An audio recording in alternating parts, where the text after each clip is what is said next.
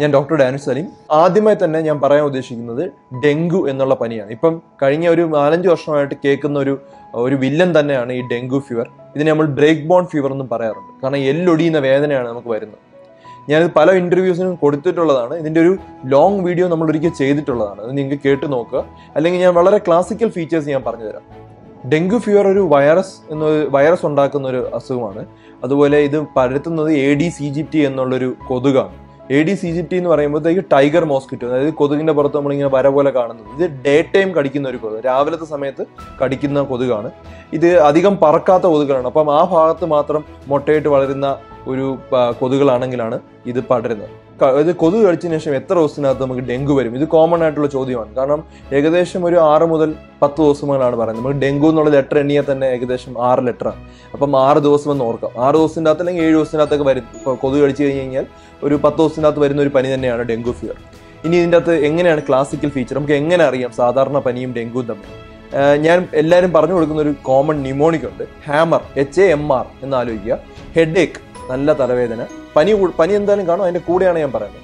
എന്ന് പറയുമ്പോൾ ആർത്രാൾജിയ എന്ന് പറഞ്ഞാൽ ജോയിൻറ്റ് പെയിൻ. നമുക്ക് കൈയും കാലിലും ഒക്കെ വലിയ ജോയിൻസിലൊക്കെ അനക്കുമ്പോൾ വേദന, കണ്ടിന്യൂസ് ആയിട്ട് നമ്മുടെ ജോയിൻറ്റിന് പെയിൻ വരും. അതാണ് M എന്ന് പറയുമ്പോൾ മയാൾജിയ, മസിൽസിനും വേദന. മസിൽസിനൊക്കെ നമുക്ക് മസിൽ ശരിക്കും ബോഡിയിലുള്ളത് നമുക്ക് അറിയില്ല, പക്ഷെ മസിൽ ഉള്ളതുപോലെ തോന്നും. ആ ഭാഗത്ത് ഇങ്ങനെ കറക്റ്റായിട്ട് ഇങ്ങനെ വേദന, നമ്മളിങ്ങനെ കാലിൽ തിരുമിക്കൊണ്ടിരിക്കും. എന്ന് പറയും, ഇതാണ് ക്ലാസിക്കൽ ഫീച്ചർ ഓഫ് ഡെങ്കു എന്ന് പറയുന്നത്. എന്ന് പറഞ്ഞാൽ റെട്രോ ഓർബിറ്റൽ പെയിൻ, കണ്ണിന്റെ പുറവശത്തായിട്ടുള്ള വേദന, നല്ല ശക്തമായ വേദന. ഇതാണ് ക്ലാസിക്കൽ ഫീച്ചർ ഓഫ് ഡെങ്കു. ഇതുണ്ടെങ്കിൽ നിങ്ങൾക്ക് ഒരു 90% നിങ്ങൾക്ക് ഡെങ്കു തന്നെയാണ്. ഇത് 2-3 വൈറസും ഇതുപോലെ പ്രസന്റ് ചെയ്യും. പക്ഷെ എന്നാലും നിങ്ങൾക്ക് എന്തായാലും ഹോസ്പിറ്റലിൽ എത്താതെ അതിന് ട്രീറ്റ്മെന്റ് ഇല്ല. അപ്പോൾ അതുകൊണ്ട് എത്രയും പെട്ടെന്ന് നമ്മൾ ഡെങ്കു ഉള്ള പേഷ്യന്റ് നമ്മൾ കണ്ടുപിടിക്കണം. അതിനുവേണ്ടി ഹോസ്പിറ്റലിൽ എത്തുക. അപ്പോൾ HAMR എന്നുള്ള ലക്ഷണം ഉണ്ടെങ്കിൽ എത്രയും പെട്ടെന്ന് ഹോസ്പിറ്റലിൽ എത്തുക. ഡെങ്കുവിന് ഇപ്പം വാക്സിൻ അവൈലബിൾ ആണ്, പക്ഷേ ഇന്ത്യയിൽ വന്നിട്ടില്ല. ഉടനെ വരും. വന്നു കഴിഞ്ഞാൽ എത്രയും പെട്ടെന്ന് എടുക്കുക. അതിനെക്കുറിച്ചുള്ള കൂടുതൽ ഡീറ്റെയിൽസ് നമുക്കിപ്പോൾ അറിയില്ല. ഇനി ഡെങ്കു നമ്മൾ വരാതെ എങ്ങനെ നോക്കാം? സാധാരണ ഞാൻ പറഞ്ഞു, ഇത് അധികം പറക്കാത്ത കൊതുകുകളാണ്. അതുകൊണ്ട് ചെറിയ പോട്ട്സ്, അതായത് നമ്മുടെ ഈ ചട്ടി അല്ലെങ്കിൽ ഈ ചിരട്ട, പിന്നെ പ്ലാസ്റ്റിക് കവർ ചിലപ്പോൾ വെറുതെ അലക്ഷ്യമായി ഇട്ടേക്കുന്ന, അതിൻ്റെ പുറത്ത് കിടക്കുന്ന അധികം വെള്ളമൊന്നും വേണ്ട, കുറച്ച് വെള്ളം, ഇത്രയും വെള്ളം വന്നു കഴിഞ്ഞാൽ തന്നെ അതിൻ്റെ അകത്ത് തന്നെ മുട്ടയിട്ട് വരുന്നൊരു കൊതുകുകളാണ് ഈ ADS aegypti കൊതുകുകൾ.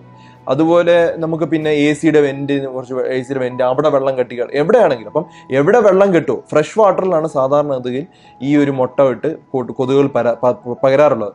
അപ്പം ആ സമയത്ത് പടാതിരിക്കാൻ വേണ്ടി നമ്മൾ ചെയ്യേണ്ടത്, ഇതുപോലെ എവിടെ വെള്ളം, ഇപ്പം മഴക്കാലം തുടങ്ങിയതിനു ശേഷം വലിയ പാടാണ്. ഇപ്പം മഴ തുടങ്ങുമ്പോൾ തന്നെ ഇതുപോലെ ഒരു ചാൻസ് നമ്മൾ ഉണ്ടാക്കാതിരിക്കുക. കൊതുക് വളരാൻ ചാൻസ് ഉള്ള എല്ലാം നമ്മൾ ക്ലീൻ ചെയ്യുക. അതായത് പോട്ട്സോ അല്ലെങ്കിൽ ഉണ്ടെങ്കിൽ ചിരട്ട അങ്ങനെയുള്ള എല്ലാം മാറ്റിക്കളയുക. അങ്ങനെയൊക്കെ ചെയ്ത് കഴിഞ്ഞാൽ തന്നെ നമുക്ക് ഡെങ്കു പ്രിവെൻറ്റ് ചെയ്യാം.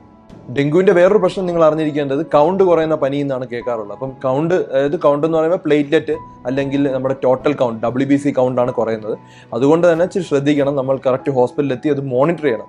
പ്രത്യേകിച്ച് ട്രീറ്റ്മെൻറ്റിൽ വെള്ളം തന്നെയാണ് എൻ്റെ ട്രീറ്റ്മെൻറ്റ്. ധാരാളം വെള്ളം കുടിക്കുക, റെസ്റ്റ് എടുക്കുക, പ്രോപ്പർ വെജിറ്റബിൾസും ഫ്രൂട്ട്സും കഴിക്കുക തന്നെയാണ് എൻ്റെ ട്രീറ്റ്മെൻറ്റ്. പക്ഷെ എങ്കിൽ കൂടി നമ്മൾ കൗണ്ട് മോണിറ്റർ ചെയ്യേണ്ടത് വളരെ ഇമ്പോർട്ടൻ്റ് ആയിട്ടുള്ള കാര്യമാണ്.